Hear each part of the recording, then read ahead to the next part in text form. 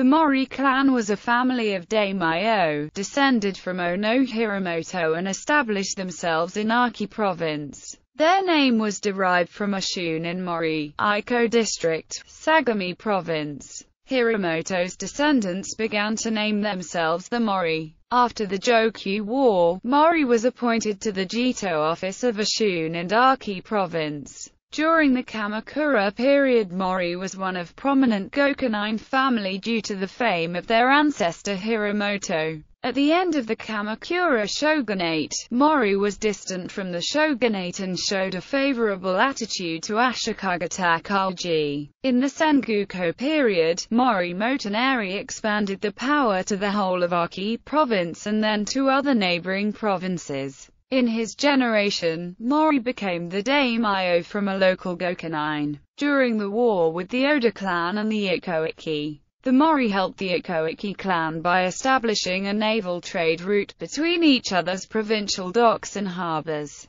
The Oda eventually nullified this by laying siege to the trade ships between the two clans and went to further disrupt trade by attempting to destroy the Mōri fleet, failing on their first attempt in 1571. The second battle took place in 1579 with the Oda sending 8 Attribution warships to finally destroy the Mōri naval threat.